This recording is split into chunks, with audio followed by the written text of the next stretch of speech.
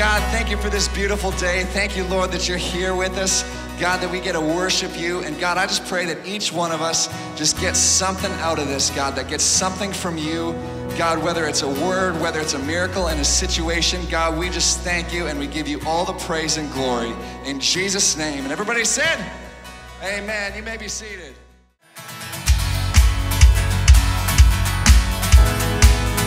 Come on, clap your hands.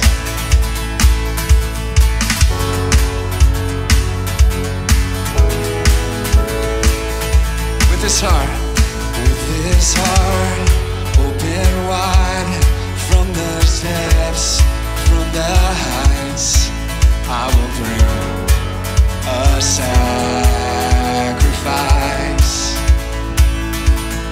With these hands lifted high, hear my song, hear my cry, I will bring a sacrifice. I will bring a sacrifice.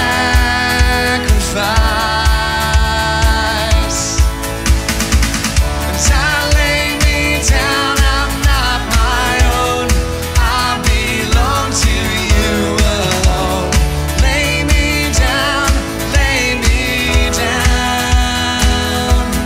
Oh, hand on my heart, this much is true, there's no life apart from you. Lay me down, lay me down.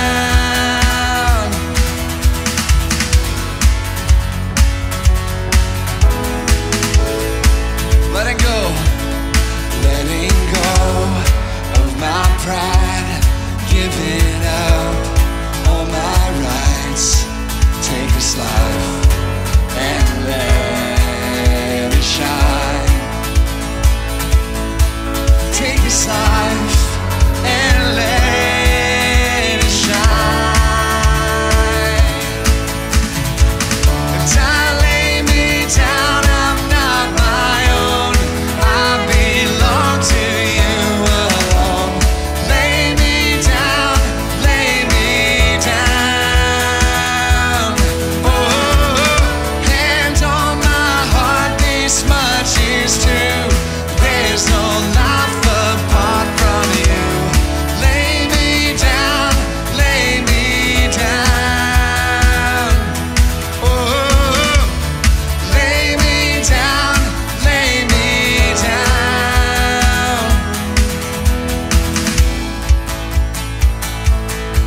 Come on, we gotta sing this out together. Let's declare it. It will be my joy to say, your will, your way. It will be my joy to say, your will, your way. It will be my joy to say, your will, your way, always. Come on, one more time, let's sing it. It will be my joy to say, your will, your way. It will be my joy to say, your will, your way. It will be my joy to say, your will, your way, always.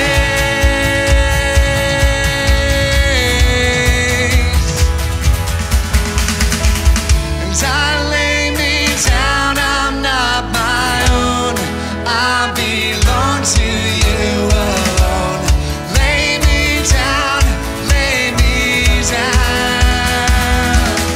Oh, hand on my heart, this much is true, there's no life apart from you.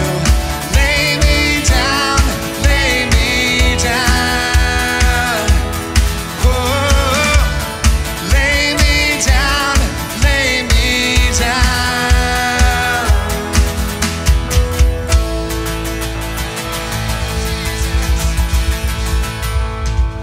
Amen. Your voices are on point this morning, right? Just Sean? He's giving her all he's got over there. Amen.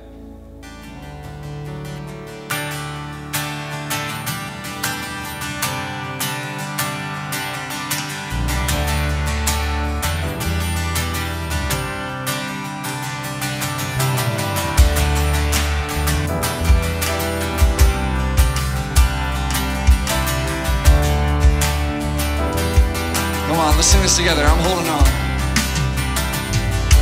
And I'm holding on to faith, 'cause I know you'll make a way. And I don't always understand, and I don't always get to see, but I will believe it.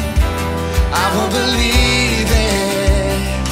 You make mountains move, you make giants fall. You use songs of praise to shake prison walls. And I will speak to my fear, I will preach to my doubt. But you were faithful then, you'll be faithful now.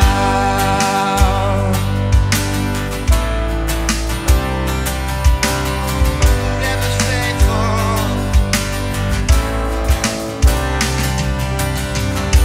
And I'm standing on your word. I'm calling heaven down to earth, and you will fight my enemies, and this will end in victory. And I will believe it, I will believe it, yeah. You make mountains move, you make giants fall. You use songs of praise to shake prison walls. And I will speak to my fear, I will preach to my doubt. You were faithful then, you'll be faithful now. You were faithful then, you'll be faithful now.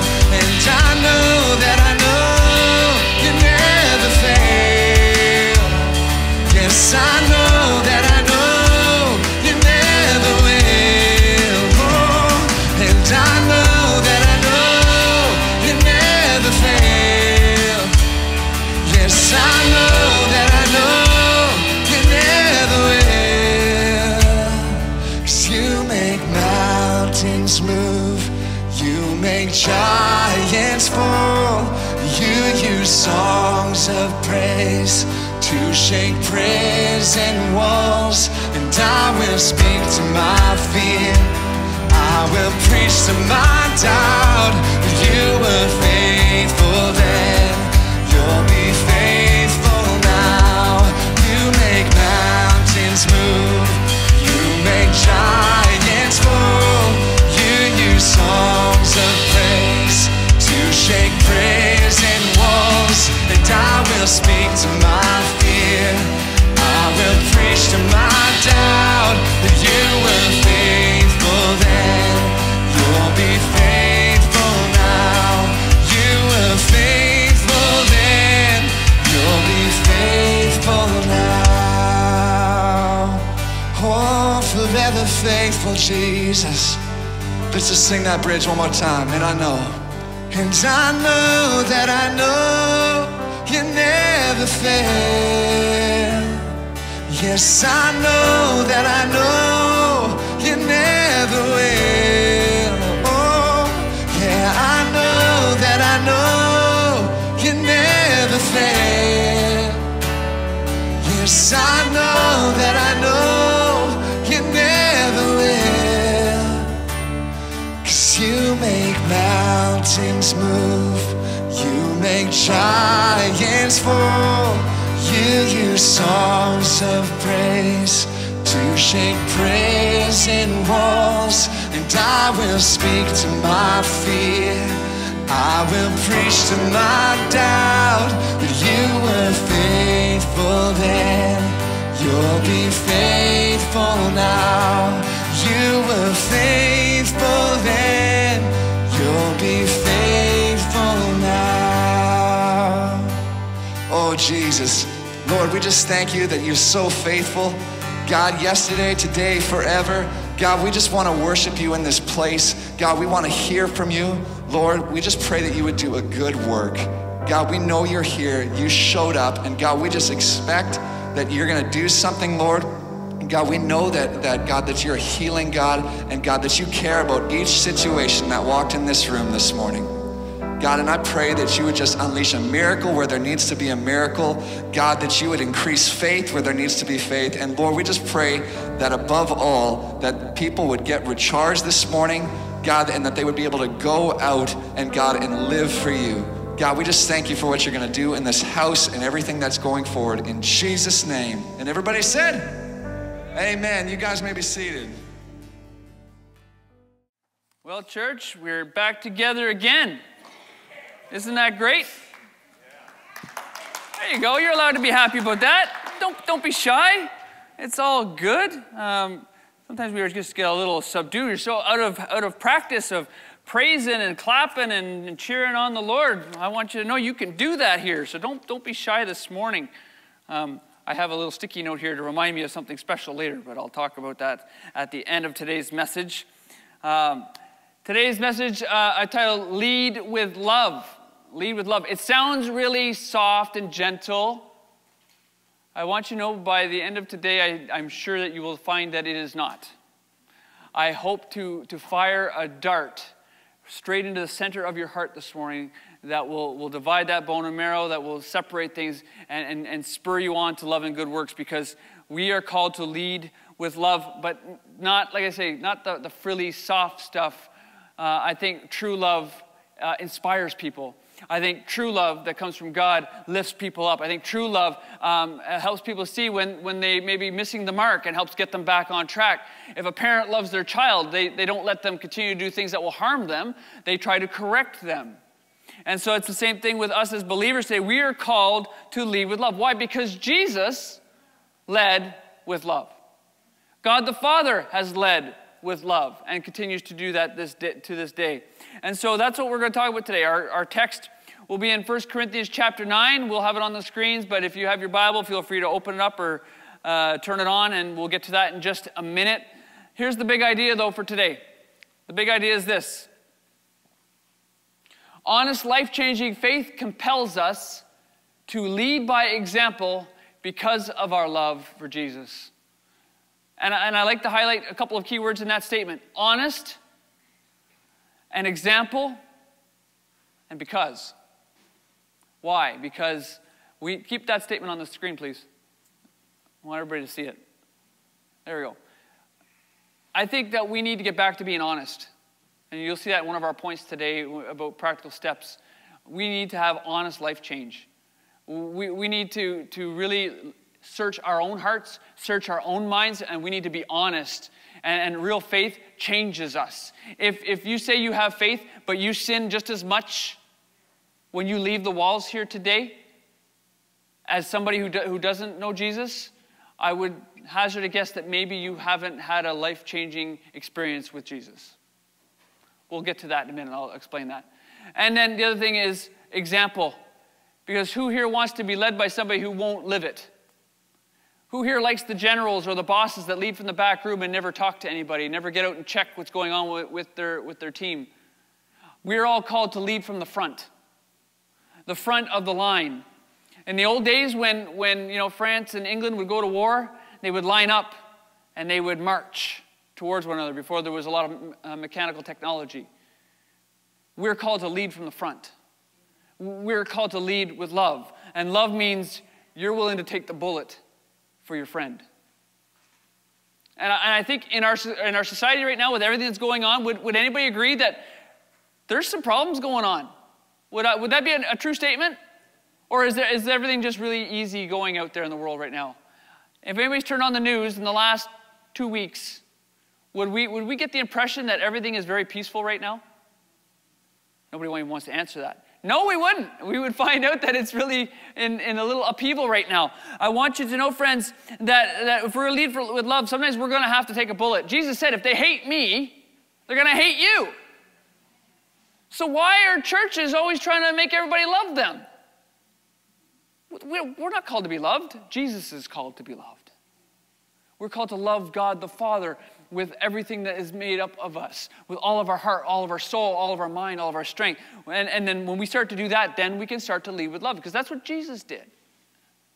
Jesus led with love all the way to the cross.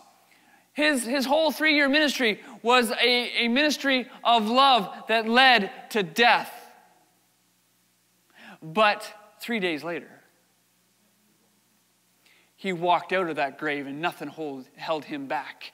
Death couldn't even hold him. That's how powerful Jesus is. It is confirmed by secular historians. It is confirmed by witnesses of the past, both biblical and non-biblical. We know that Jesus came back to life, and sin was defeated that very day. It was taken down. And so, friends, you are not going to lose this battle if you go in with Jesus leading you. And so the other word I wanted to highlight was because. If we have honest life change that compels us to lead by example, and we're going to be examples of what the love of God can be, then it has to be because of something, and it's because of the Savior. Not because you're really good, although I got to say, you're a good-looking crowd. You're the best-looking crowd I've seen all day. No, the other crowd was good too. Honestly, it is so good to lead by example because Jesus is good. And you have a reason to get up in the morning. And so honest life change will compel us to lead with love. So let's look at our text today. Verse 19. 1 Corinthians chapter 9, verse 19. I'm going to be reading out of the NIV today. You can follow along. We're going to stop a couple of spots here. And he says this, though I am free and belong to no one, I have made myself a slave to everyone. Let's camp there for a second on the word slave. That's a hot button word right now in culture. Riots are going because of the word slave. Everybody's thinking, oh, Sean's going political. No, I'm not. But everything that affects our life is political. Just like everything that affects our life is spiritual. Just like everything that affects our life is physical. It all has an effect. So we as the church can pull away from it and be shy and not put our voice to it, or we can put our voice to it. So let's put our voice to it. This is so relevant. Though I am free and belong to no one, I have made myself a slave to everyone. Paul the Apostle said, hey, listen, if you want true freedom, slavery is where you're going to find it. Because slavery to Jesus is freedom. Because when you become a slave to Jesus, you no longer are a slave to the sin that used to make you do things that you regretted later. It never left you in blindness and foolishness. The slavery to Jesus is a freedom. And so we need to address that. And he says that, I become a slave to everyone. In other words, to win as many as possible, he goes on to say. The whole reason I become a slave to everyone is to win as many as possible. We have forgotten as a church, and I don't mean just Alexis Park, I'm talking about the church. We are called to take the ground. And I'm gonna expand on that in just a minute. But he said, I want to win as many as possible. Verse 20, to the Jews, I became like a Jew. I'm going to come back to the word like. You're going to see it a couple more times here. So to the Jews, I became like a Jew. To those under the law, I became like one under the law, though I myself am not under the law, so as to win those under the law. Verse 21, to those not having the law, I became like one not having the law, though I am not free from God's law, but I'm under Christ's law, so as to win those who do not have the law. And in verse 22, he says, to the weak I became weak, to win the weak. I have become all things to all people, so that by all possible means I might save some. And he finishes this thought off by saying this, I do all of this for the sake of the gospel, that I may share in its blessings. The gospel is called the good news. There's a lot of good news in Christ. There's a lot of good news in the Bible. There's a lot of good news in salvation. But for the sake of the gospel, he became a slave so he could win a few to Jesus. Why? Because his passion is this. He was so radically transformed that it impacted him to the point where he dedicated his entire life to show others who don't know this hope what the hope of Jesus is all about. And so what do? We become, the church has become weak over the last many years. We've become watered down. We become a little bland. But we are called to be full of flavor. We talked about that last week.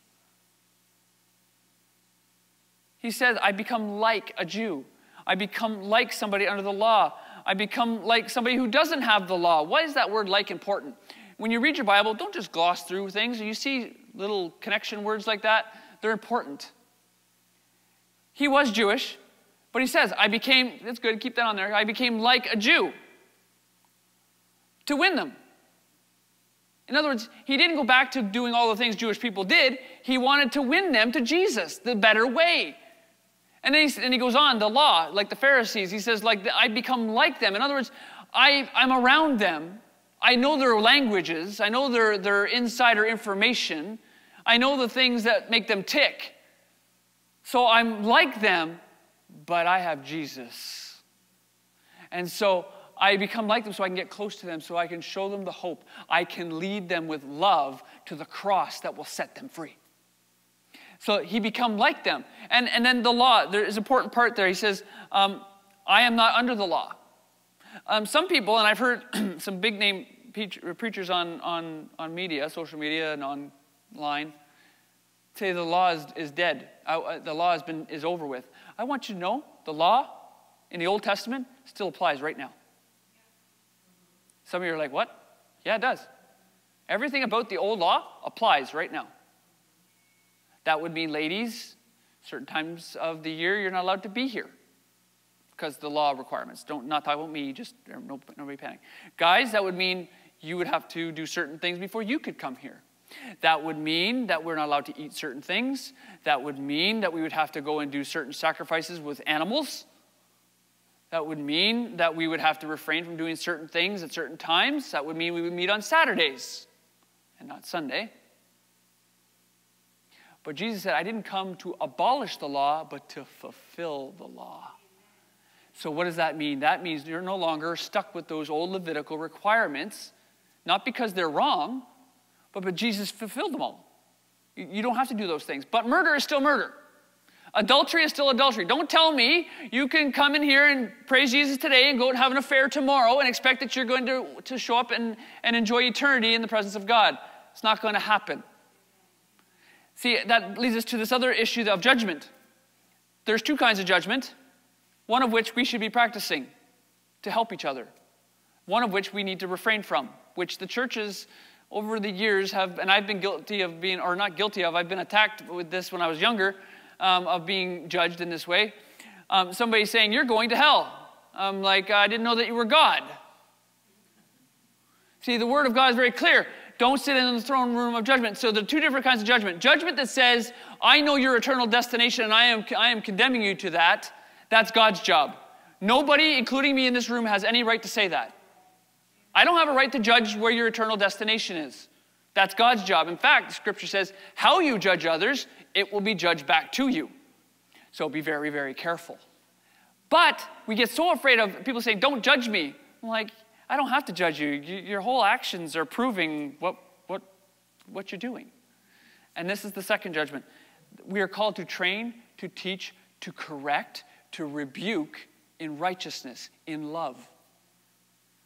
So if you have a friend that, just cussed somebody out, you as their friend and a believer, fellow believer, you need to tell them, you know what, that's not good.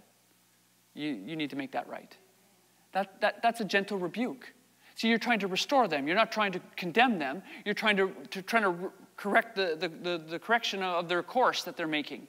If you see somebody who's not serving anymore and they're becoming divisive in church, or they don't want to get involved and they don't want to tithe and they don't want to deny themselves, you as a friend come alongside and say, no, that's not healthy. You don't have to do that. And you correct them and you show them through Scripture and through love that, no, that's not the better way. That's leading with love. So that's what Paul is saying. I am not under the law, yet the next thing he says, I am not free from God's law, but I'm under Christ's law, which is the fulfillment of the old covenant. So we need to understand that the law is still good. All those laws that were laid out, those were good. But Jesus is even better because we can't do them all. Is anybody able to carry out every requirement perfectly and never make a mistake in this room? Nobody's putting up their hand. God bless you. There's always that wise guy who says, oh, yeah, I never do anything wrong. And you're like, I hope lightning doesn't strike you. But it's true, like none of us do things perfectly. We're not able to do the law. It's so perfect and we're so imperfect. But Jesus did it. He was the only one to do it. And so by doing that, he led with love. He showed us the better way, and he made a pathway for us to reconciliation with God. See, when you come to Jesus, you need to turn away from sin. And you don't hear that preached very much anymore, do you? Oh, just be a good person. Paul was a murderer. Paul the Apostle. He had to have a Damascus Road experience. He had to be blinded. He had to be knocked down on the ground. He had to have voices from heaven. He had to have a big, extravagant thing. He had to go to a prophet to pray for him and heal him. If you have to have a Damascus Road experience, your heart must be really troubled. I think that we don't need to have Damascus Road experience all the time. Depends on everybody's circumstance. But God knows what we need. But what we do need to do is we need to start being honest. We cannot say that we love God and then we don't live for God when we leave the church. Because this world is needing a voice of hope. You know why everybody's rioting? It's not because of the issues. It's because there's sin in the camp of people's hearts. And in the church, great big C, people living right now, we haven't been very helpful. Let's just be honest. The 50s was a great time. That's when we were a Christian nation. People didn't go to church on Sunday. They went to church. Churches were full all over the place. They were opening new ones all the time. And you could always count on there'd be a crowd, no doubt. But it was like a piece of fruit. It looked beautiful on the outside, but there was a ton of rotten innards. One time, I had a piece of fruit. Have you ever done this? I had a really nice piece of fruit. I don't remember what one it was. It was a long, long time ago. I was young, and I was like, oh, okay, great. And I don't like fruit ever since. It has scarred me for life. But I had this piece of fruit, and I love fruit. And we live in a place where you can get all kinds of fruit. It's awesome. Anyways, I had this piece of fruit, and it looked amazing, and it even smelled all right. And I go to bite into it, and it was rotten on the inside. It was like kind of watery and brown, and it had a bad taste, and there was bugs in it. It was gross. And so I bit into this fruit, and I'm like, oh, and ever since then, I hate fruit. I hardly ever eat any fruit. It's just stuck in my brain. Like, I could be eating bugs. It's just gross. And some of you are like, hey, that's protein. It's good for you. No, it's not. Let me tell you. Afraid of getting salmonella or something. But be that as it may, that's what church in the 50s, I think in a lot of cases, not all cases, we're not going to throw out the baby with the bathwater, but it had a facade, it had a skin that looked beautiful, but there was a lot of sin going underneath. How do I know this? The 60s came along, and the world went crazy. Then the 70s went hopeless, and then the 80s turned dark, and the 90s went rude, and now we're here, where everybody's mad at each other, and there's a little hope, and everybody's trying to get their way, and everybody's trying to control one another. When people want control, it's because they don't have Jesus. Because if you were sold out to the Lord, you'd be like Paul, you'd be a slave, and you'd be doing it out of the joy of your heart because you've been redeemed. And there's an old song, "Let the redeemed of the Lord say so." And we're called to be like that. One of the things that we need to do, we need to go back to is we need to go back to the way Paul is. He wanted to be the slave for the sake of the gospel. It was so precious to him. And we're called to have the gospel being so precious in our soul that we would guard it with our very life. Because this flesh, gets us into a lot of troubles. Our flesh is as much the devil as the devil himself. You are in a war. It's not the devil showing up. He's a single being. The devil didn't show up at your house and make you sin today. You did that all on your own. Whenever I make mistakes, I'm certain most of the time the devil didn't come around and go, and poke me. It was me being a bit of a jerk. So what do we do when we make a mistake? We go back and we make it right. This is what's so wonderful about God. You always get a second chance. As long as you're pulling breath into your lungs, and your eyes are able to open, and your mind is able to turn on, and you're still here on this earth, Jesus' love and grace is extended to you to make it right. And the world is looking for that kind of leadership. The world is looking for that kind of leader. You know, my wife, not too long ago, got a rhubarb plant from the school. And she gets this little piece of a rhubarb plant and brings it home. And I'm a farm kid. I grew up with rhubarb everywhere. And so I have a little bit of understanding of this. And she brings this rhubarb plant home, and she said, well, can we plant it? So I said, okay, we dug a hole, and we put it there. And after a couple of days, the rhubarb plant's like, and it's all saggy, you know, like it looks like it's about to die. It's all limp, and it's weak. And now all of a sudden the bugs are starting to come after it and everything else. And she gets discouraged, like she wants to have rhubarb. Because, you know, when rhubarb, if you take it and you make something with it, it can be full of flavor, and it can be tasty, and it can be wonderful. Rhubarb can also be very tart and hard to digest as well for some people. But when it's limp like this, nobody wants to eat a limp piece of rhubarb, right?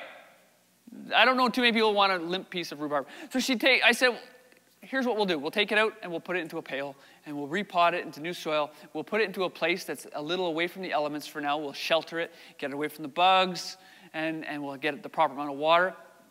And today I walked out the front door and I looked at that plant, and the only shoot that is shriveled up was that original one, and now all these big, beautiful branches in a matter of a couple of weeks are shooting out of it like crazy. It's huge.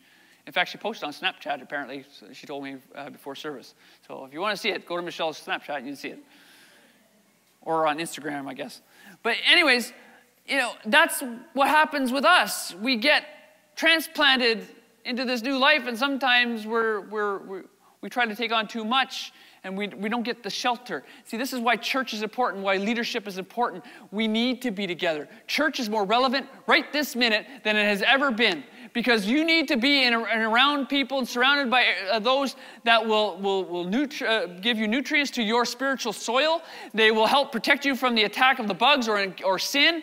They're there to help put the right amount of water and fertilizer on you and to set you up for success. We are called to spur one another on to love and good works. That should bring joy to our souls. But what happens is we end up being like that rhubarb plant. We get weak, and then everything starts to attack us, and then we just die. But we are not called to that. We're called to be flavorful. We're called to be fruitful. We're called to have to bring something good to this world.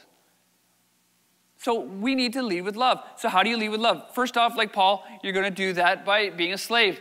But I'm going to give you 3 ways now that you can lead with love, because every one of you is a leader. You say, oh, no, I'm not a leader. No, you're a leader. If you have one friend in your life, you're a leader.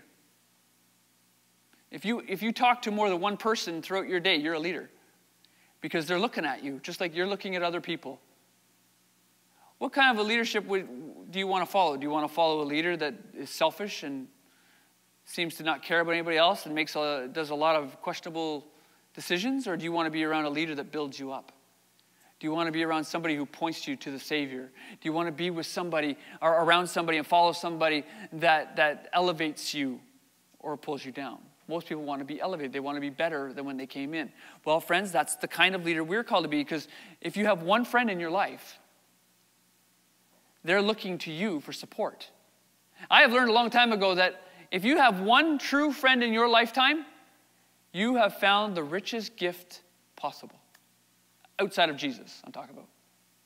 And if you find 2 or 3 friends that will back your play and not just back you up, but also hold you accountable and care for you like that, if you even 2 or 3, you're among the 1% of the richest people in the world. See, riches isn't the money you have. It isn't the size of your house. It isn't how many cars and toys you have. Richness is the fullness of salvation running out of your soul and the amount of good people that God puts around your life to build you up and point you to the King. And so we're all called to be leaders, and we're all called to do it with love. But love isn't just that soft, makes you feel good. Oh, that's okay that you sinned like that. It's just, don't sin like that anymore. A true leadership of love says, no, that's not healthy, friend. And here's why. What can I do to help you? A true friend, a true leader leads in love, doesn't look at them and say, it's okay to sin like that. It says, that's not acceptable, and I'll help you get out of it. There is nothing better than somebody who doesn't point at you, but they say, how can I help you? This is why we're redoing everything now. COVID has given us opportunity to reserve. I hope that everybody that's involved with this church starts to get involved in serve, even if it's only a little bit here. But then when you leave, you take that ability to serve and put it out into your community. This city of Vernon, I would love to see come alive with the hope of Christ.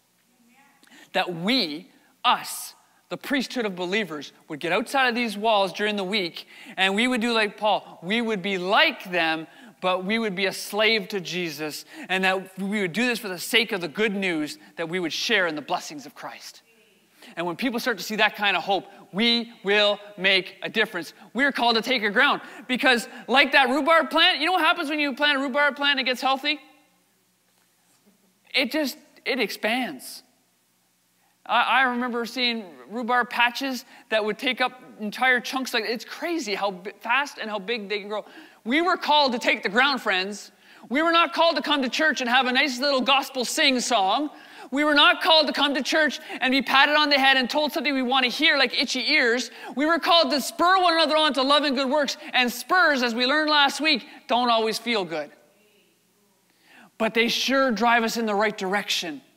And they sure help us feel stronger than when we came in. And even though those muscles may be a little sore because we worked them out and we stretched them spiritually, we feel stronger the next day. And that's what we're called to do. We're called to take the ground. You are called to take the ground. So let's take the ground in Vernon. Nobody's with me. Let's take the ground in Vernon. Yeah, how do we do that? We're going to do 3 things. First one is this: be authentic about our faith journey. Be authentic about our faith journey. There is nothing more beautiful than somebody who is authentic.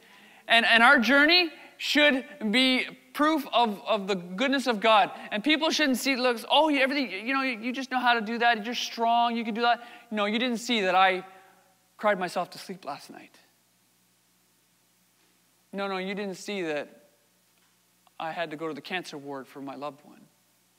No, you didn't see that I lost my job because I refused to do something illegal. No, you didn't see that a friend betrayed me because I wouldn't do that. You didn't see the hurt that I have. See, people need to know that we have scars. People need to know that life hurts. But when you have Jesus, even though you have tears coming down your face, even though your heart feels broken, your soul is alive because Jesus is carrying it along through the Holy Spirit. Be authentic. When you're happy, yeah, I'm happy. Jesus helped me through this. God was with me. The Holy Spirit guided me, and I made it through. But you didn't see how hard this journey was to get here today. All you saw is this little second. You didn't see the 5 years it took me to get here. You didn't see the 5 years of rehab it took me before I finally kicked the habit. And now I'm free from that thing because Jesus used that program to work through me. And now I am free. And he whom the Son sets free is free indeed. See, friends, we need to be authentic. Don't hide the problems that we have. Don't cover up the scars. Say, you know what? That scar is a reminder that Jesus got me through. That broken heart was a remember that Jesus can mend even a broken heart. That disappointment in my life is a reminder that Jesus made a new path when that path ended.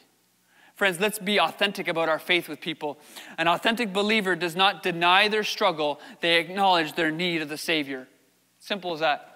We don't deny our struggles. We just acknowledge that we need Jesus. I don't mind that people say, oh, you need that crutch? Yeah, I do. And when necessary, I take that crutch, I turn it, and I beat the sin that's trying to come at me. I beat the temptation with it because Jesus is carrying me along. Friends, that's the kind of hope that we have. When we come to Jesus, we are free, and we can make giants fall. We can come out of the death, hell, and the grave because Jesus did it for us. Let's be authentic. Ephesians 4:15 says, instead of speaking the truth in love, we will grow to become in every respect the mature body of him who is the head, and that is Christ. So speak the truth in love. If you're going to lead with love, you got to be authentic. And we grow. Like that little rhubarb plant was just a little tiny thing with one big gross leaf that was dead. And now it's got all kinds of new leaves ready to be eaten and nourished for somebody who wants to have it in a pie. Rhubarb pie. Anybody wants to make some? Let me know. Make sure you drop one off at the house. Yeah, rhubarb pie, that's right. And so we need to grow. And I think we forget that. Like Faith is a growth journey. From the day you accept Jesus until the day that you take your last breath, you're growing. Your soul is growing. And it's not complete until you're in the presence of God in heaven. But we're so focused on heaven sometimes that we forget that we have a life to live. And in your play, serve Jesus. In your work, serve Jesus. In your learning, serve Jesus. In your rest, serve Jesus. For the sake of the gospel and its blessings. Be authentic to the people around you. Lead with love. Number 2, love people like God does. This is self-explanatory. Love people like God does. How do we know God loves? Jesus. When we were still sinners, Christ died. Jesus spent just a little over 3.5 years, walking this earth, ministering to people who hated him. And he won so many and started the birth of the church. Love people like God does. God sent Christ even while we were enemies. 1 Corinthians 13:2 says, if I have the gift of prophecy and know all mysteries and all knowledge, and if I have all faith so as to remove mountains, but don't have love, I am nothing. If you don't love people, you got a problem. You know, the people that call me a bigot or call me this or call me that or call me stupid or call me dumb. We actually had a negative comment on our Facebook just before service, and it was funny, you know, to talk about our fake God and all that stuff. And Jesus said, if they hate me, they're going to hate you. So don't get all weirded out by it. We're going to be hated. I'm all right with that. That's all right. I don't mind. Jesus didn't mind it. Why should we? He spent 3.5 years loving on people who didn't like him. But he won a few and started a revival of souls that has spread to the Gentile world, which is us who aren't Jewish. And we have been redeemed. And let the redeemed of the Lord say so. Jack Hyles says, love is the doorway through which the human soul passes from selfishness to service. And we are called to serve. You know, maybe we don't like the word slave, but we are called to serve. And it's the same thing, basically. We are called to serve. And when you love on people, you say, you know what, I'll open doors. I'll go and stack chairs after service. I'll play an instrument. I'll go and do a Bible study, or I'll open my home for a study. I'll go out and talk to my neighbor. I'll be an example to my neighbor. And I'll invite them over, and I'll start working on them because I love them. Even if they'll never love me back. Because Jesus loves them. And I'm doing this because Jesus is in me. Love people like God does. And the third one is very simple. It's so simple, you'd almost think I'm crazy, but be a friend. You want to lead with love? Be a friend. There's so few friends in this world right now.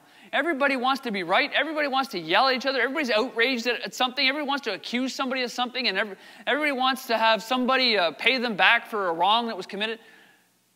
We all committed the wrong. The sin is in us. Jesus takes the sin away forever.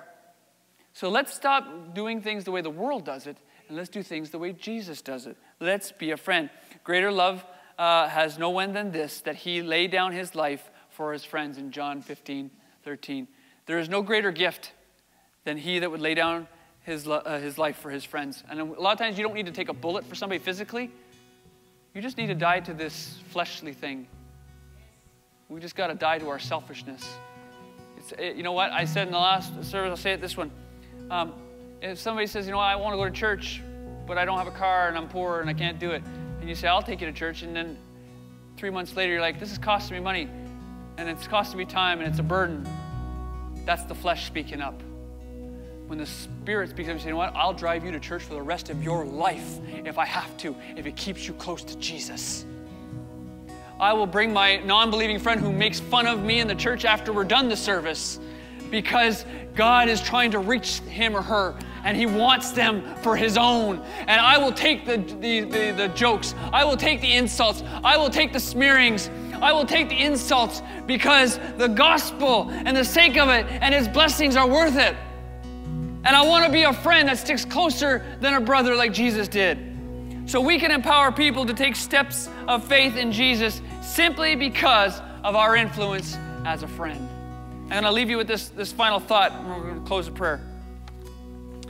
We talked about fruit a lot today. We talked about rhubarb and things like that.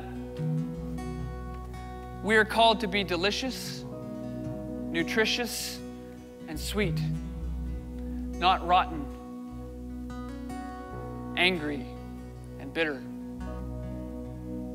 Jesus has paved the way for us through the cross. He's given us everything we need. So let's be delicious, nutritious, and sweet to the world around us. Let's bring them to church. Let's be the church in their homes and in their neighborhoods and in the workplaces and in the schools. Let's be Jesus to them for the sake of the gospel, that we may share in his blessings because we lead with love. Let's pray. Father, I pray today that we would be people that are determined to lead with love, not because we're perfect, but because you are perfect in us. And that each and every day we're getting a little bit closer to you.